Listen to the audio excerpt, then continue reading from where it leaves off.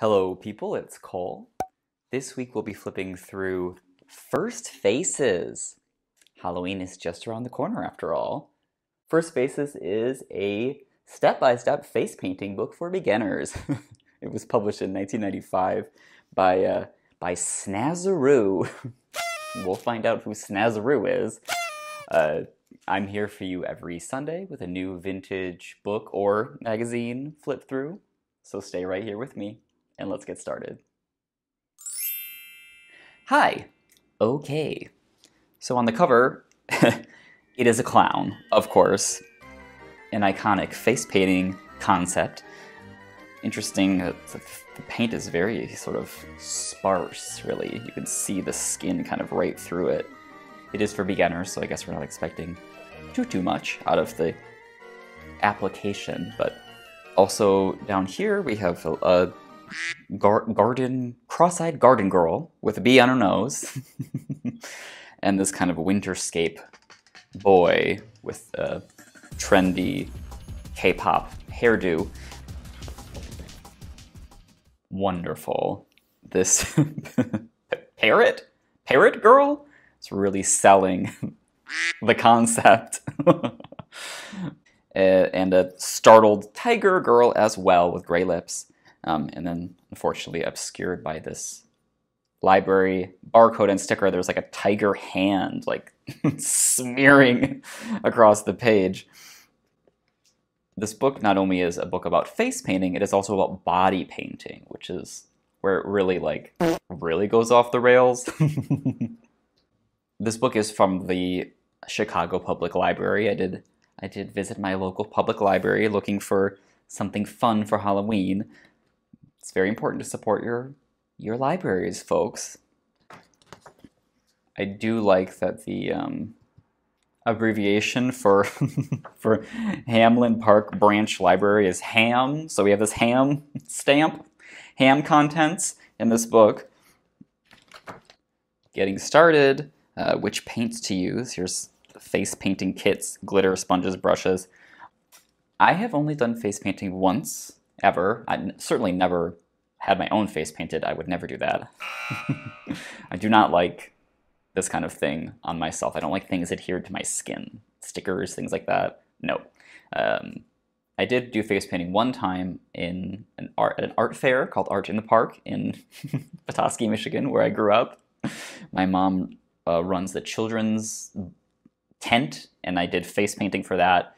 And what I remember very distinctly was that children's faces are hairy. They have anyone's face probably does, has like peach fuzz on it, like a little mini hairs on it. And can pose problems when you're face painting because it's like the paint is like glooping into that hair and you have to like lay it flat. I remember that most clearly with the face painting. Oh, here's the address for Snazaroo. Maybe this is might be a helpful kind of insight into who the hell Snazaroo even is. If you can't find the materials you need, write us for a mail order catalog at this address.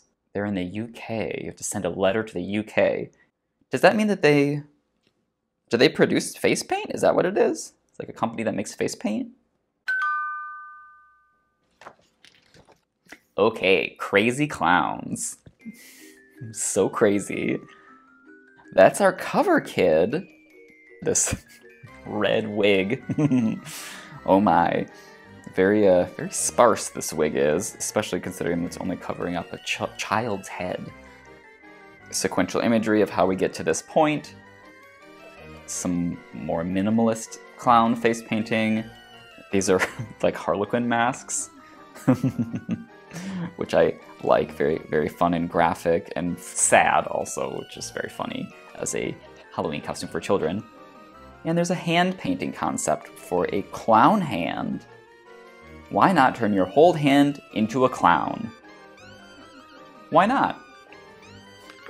Animal magic. Okay, so we have some off-brand Winnie the Pooh faces over here.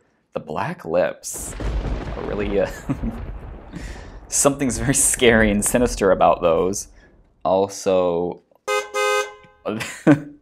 this really scary rabbit girl with these like flopping structureless teeth coming out. There is a Dalmatian. I don't know why she's got like blood sort of stains all around her mouth. She also seems to have blood spatters on her shirt. It's a little unnerving. And some more simple tattoo concepts. Sheep and bee. You can see the hair, the arm hair here, like I was talking about earlier, the problem with painting on hairy children. Mighty monsters. Great. This kid is really like giving it everything with these facial expressions. Oh my god. And then scary hands to match with these black nails. Oh, and they like deepened the creases in between the fingers to make them look like longer. It's kind of clever. The hand painting. I have a bit of a tough time with the hand painting. I feel like that's kind of gross because you can't wash your hands if you are doing hand painting. Snow Queen.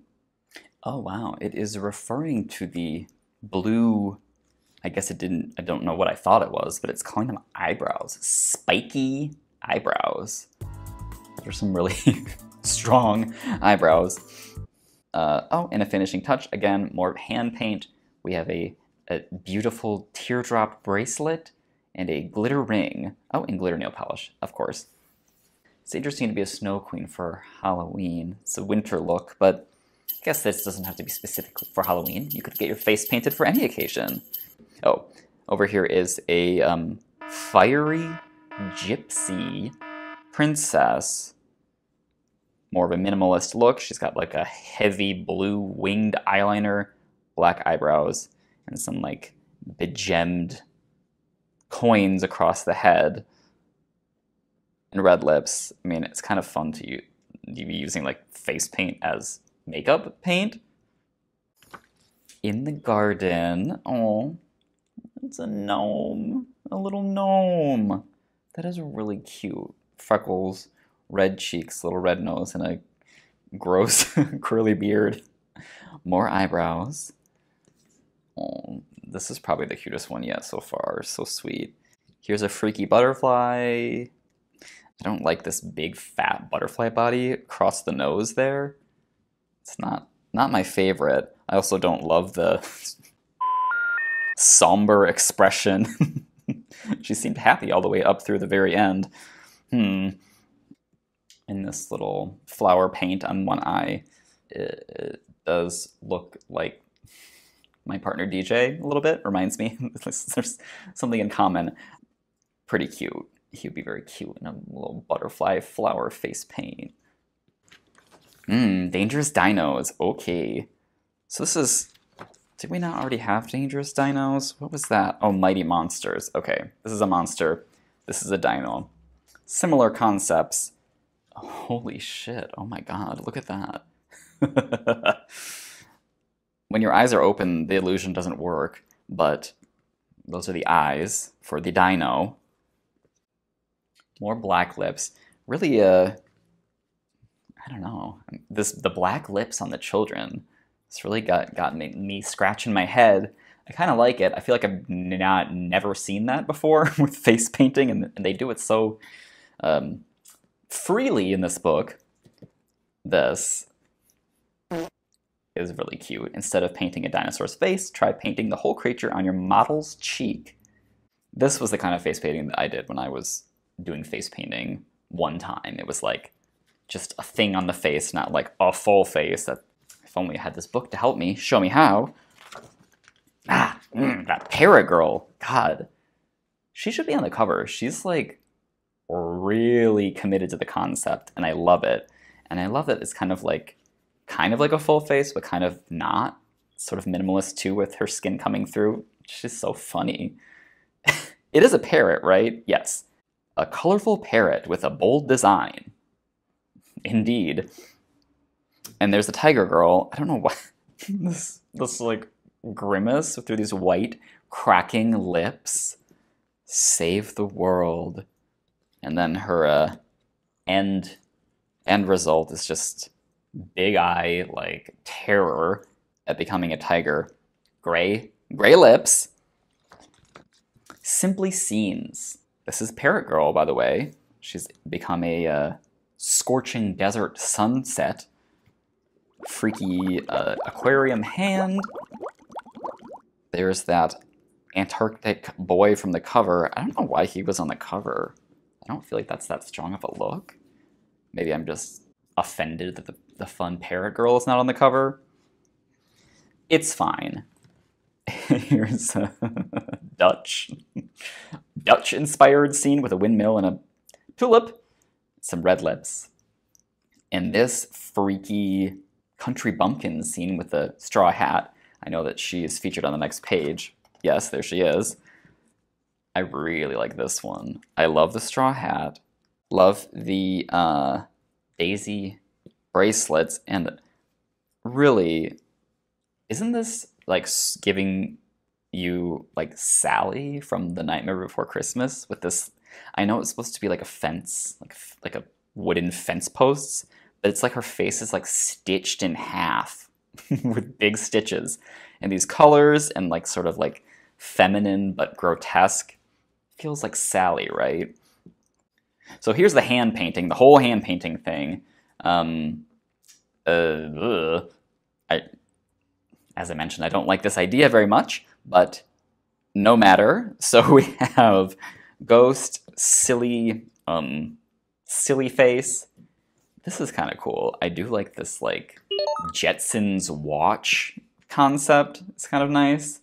That's not on the hands, so you can still wash your hands and stay sanitary and safe while having a painted body.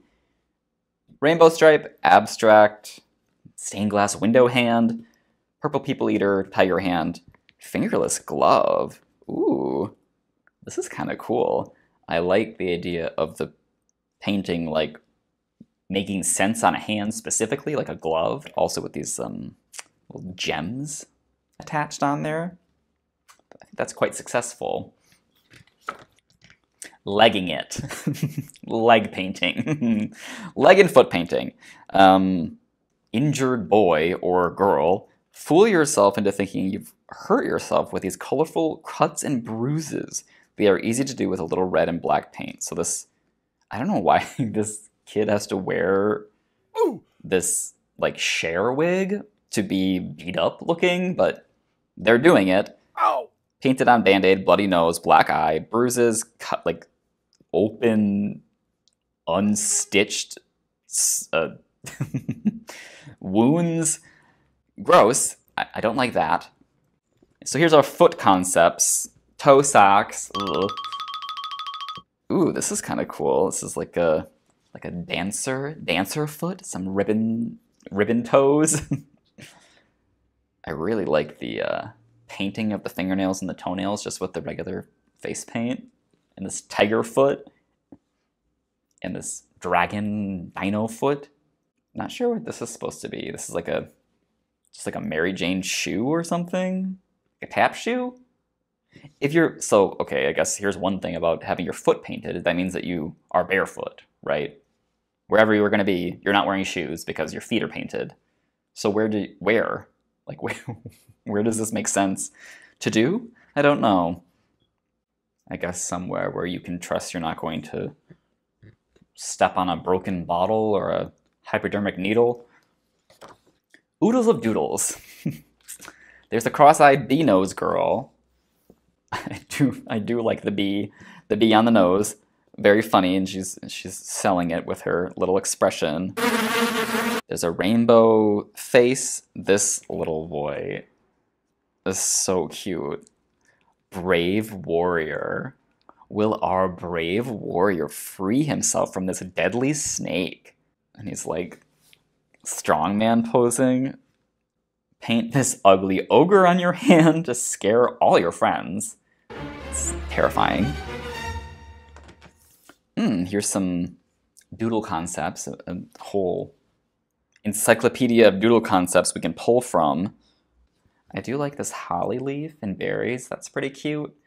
Doing some face painting for Christmas. Also this red candle. That's nice. Well, lastly, we're already at the end. That was fast. Lastly, we're at finishing touches. That's the clown wig. We're pulling it out of this yucky trunk. Here's like a animal suit with a policeman hat. Isn't there like a Muppet that looks like this? It's like a Fozzie Bear, but he's like a police officer. Doesn't that happen in one of the Muppet movies or something?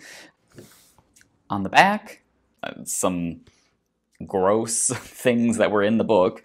This Argyle sock foot just sticking down there. Our monster face, our stained glass hand. It also says there's other Snazaroo titles to collect, Fantastic Faces and 5-minute faces. So I'm guessing these are more advanced level face painting concepts, since this was for basic babies. Well, there you have it. First Faces by Snazaroo. Well, I hope you enjoyed that flip through, and if you did, please leave me a comment. Let me know which face or hand or foot painting you would want to have on yourself for Halloween. Thank you so much for watching. I will see you all next week with another new video. So until then, take care.